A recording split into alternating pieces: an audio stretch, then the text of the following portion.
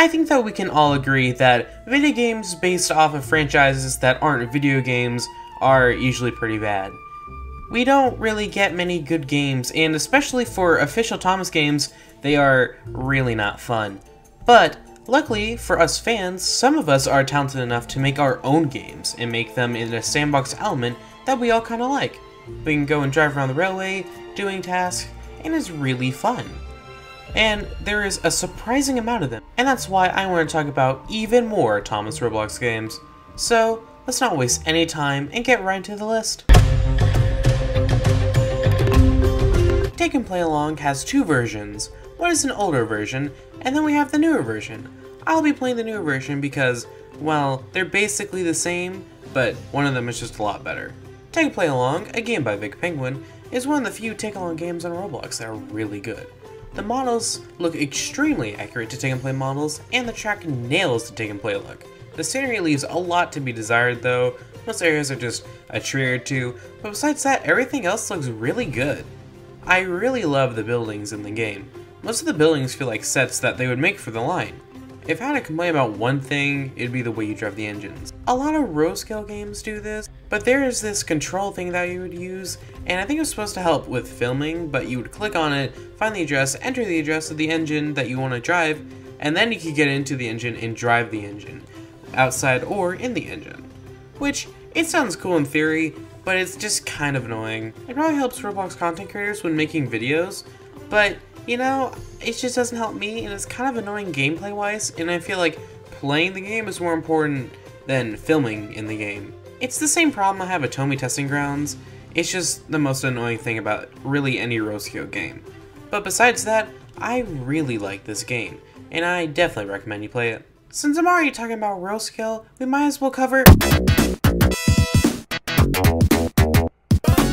Northwestern Row Scale, a game made by Matt, who's the creator of Tomy Testing Grounds. This game is very stylized, and none of the engines have any faces in the game. Some might be disappointed by that, but personally I really like it. The lighting in this game is so pretty, and all the colors for the game work so well. The terrain is beautiful, and so are the buildings. The engines in this game look great. I love the color choices here. Everything works so well, and nothing feels out of place. Also, the slower startups, while might be annoying for some people, I really enjoy.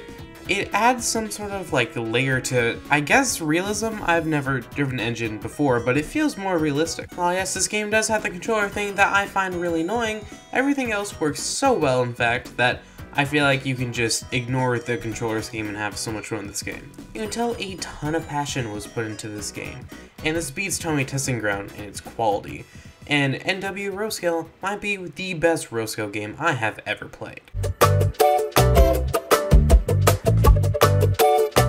Here we have Wooden Branchline, a game you probably haven't heard of. This game is made by Big Pog Productions. This wooden railway game, while it isn't based off of any actual wooden railway models, I like the style. This game is pretty fun to play, and it looks great, but this game has some issues that could be fixed in a patch. For example, some engines' monitors just break, and some engines' faces fall off while driving them.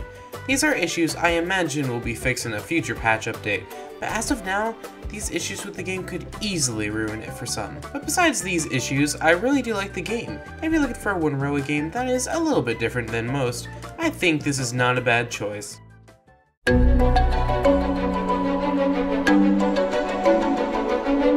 Here we have ThomToys World. Now you might be thinking, ThomToys World, is that any different from ThomToys Land?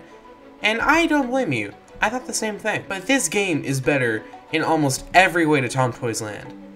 And I mean that because, boy, ThomToys Land had some amazing quality. In case you don't know, ThomToys Land is supposed to get a final update, but the creator just dipped from the internet and Roblox, leaving all their plans for the final update gone. So the remaining devs for ThomToys Land made a new game called ThomToys World, with updated models, a new map, and the coolest skybox I have ever seen for a Thomas game. This beats ThomToys Land in every way. The map is better, the engines are better, the scenery is beautiful, and it has a day-night cycle. I think I actually prefer day-night cycles instead of day changers, and that's all to do to this game. ThomToys World is the biggest step up in quality from ThomToys Land. I don't even know how they did it, because this game made a already pretty much perfect game better. That's some talent. This game is honestly the perfect sequel, and if they're going to make a third game for this installment, oh my gosh, how will they even top ThomToys World? This game is just so pretty, and the engines are so fun to drive, and I love almost everything about this game. I can't even think of a negative for this video. I'm just in love with this game so much. Here we have Tomy Island. I know a lot of people want me to cover more toy-based Thomas games for this video, and while I couldn't find a ton that I enjoyed, here's one Tomy game that has a ton of potential to be a great game with future updates. Tomy Island is a Tomy game with a very fun map, and the models look really good for this. But the engines, well, they don't really work that well. Edward is always stuck, and Henry doesn't work half the time. They did say they're working on this, but I thought this is a valid complaint for right now. Thomas works pretty well, but they haven't aligned the track right, so going faster than Notch 1, you're at risk of constant derailment. Now, I'm certain these things are being worked on, and I wouldn't include a game with serious problems if I didn't feel like it wasn't worth checking out. One thing I really like about the game is that they just nail the faces. They look so good! They do have some out-of-place memes in the game. Luckily, they are not in your face and you can easily ignore them. A neat detail that I don't know if is a glitch or not, when you move Thomas's eyes up and down, he moves. Which is honestly really cool, but I don't know if it's intended or not. Overall, this game has a lot it needs to fix, and I'm confident that in time this game will be very fun to play. But as of right now, I still recommend you check it out, but do keep in mind that it's not going to be as streamlined as some other games on the list. I love Freeham Railway. While it isn't a Thomas game, it is inspired by it in some areas. Imagine a Thomas Roblox game with entirely new locations and characters, but better than you could ever imagine because this game is incredible. The map is just stunning. The terrain is beautiful and unique. I can't think of any annoying things I encountered in this game. The engines work really well, the points are great, the map is beautiful. I only came across one glitch in the entire game, and it's a glitch that sort of lets you fly in the air. You take this guard's whistle, and if you keep on clicking one, it'll go higher and higher. It gives you a great view of the map, and it doesn't really harm anything. I cannot recommend this game enough. Please play this game. It is such a good game. I want you to play this.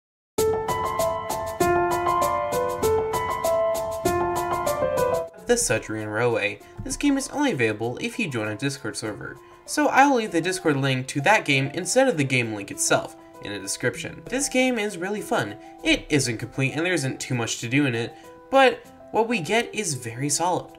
When you drive engines, it's so smooth. There aren't too many points in the area, so you don't have to stop and change the points all the time.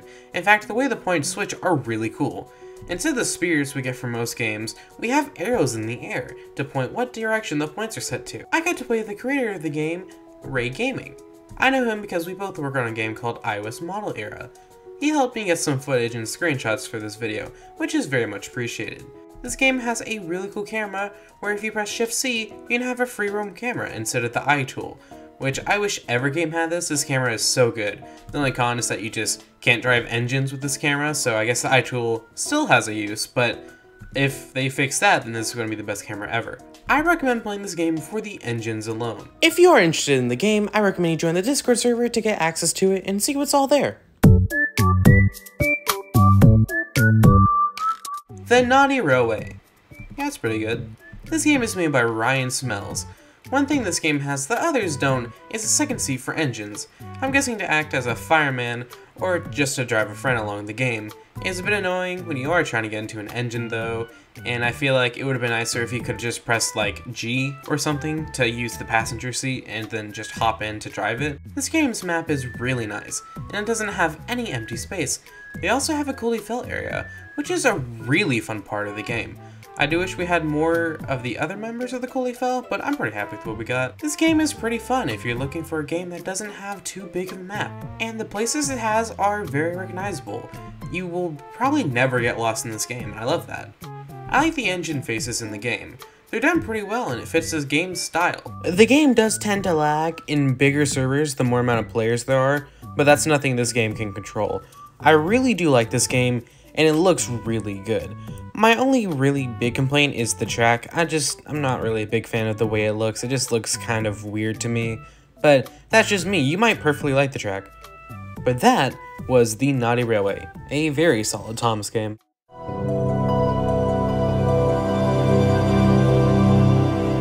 Blue Channel friends, let me just start off with, I'm sorry for the last time I talked about this game.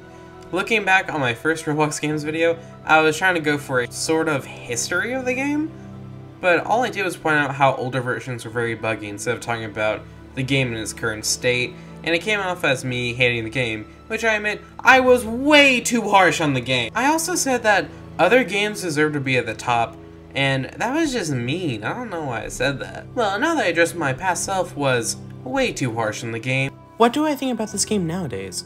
Well, this game is so good. They have like every character you could ever want except for Porter. This game's style is really good. It doesn't require a really good computer to run, which is appreciated for me who wants to play some games on phones occasionally. The art style is pretty consistent, and while this yellow grass and these buildings are basically an embarrassment for the game, everything else works really well. I love how much there is to do and explore in this game. The fact you can create so many episodes in the show in just one game is so insane. They even have a lot of customizable stuff for certain characters. You know, this weird funnel for Thomas, or Thomas Comes to Breakfast. Blue Channel Friends might be one of the best games for most people. There is so much to love about Blue Channel Friends, and I'm honestly wondering what they could possibly add to this game besides, well, Porter. Well, that was Blue Channel Friends, a very solid experience, and I do apologize for unfairly judging it previously. Before the video ends, there is one game I plan on covering, but it was too early in development to cover, so I want to just shout it out here. That game is Thomas Generation 2.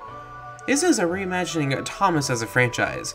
It isn't trying to be accurate to the Railway series or anything like that, it's going for a completely new take. And while it's still being worked on, I love the way this game is heading. The game is going to be made by the creator of Scrunkly Sodor. I have no information on any sort of estimated release date for this game, but I felt like I should mention it. Well, that is it for this video. Let me know if you want a fourth video of this series. I find it really fun making these videos, and I am shocked with how many Roblox developers I get to see comment on these videos. It's honestly insane, and I love hearing about their games or their opinions on games. Well, that is it from me. Let me know what you thought about some of these games in the comments below, and I'll see you all later. Goodbye, everyone.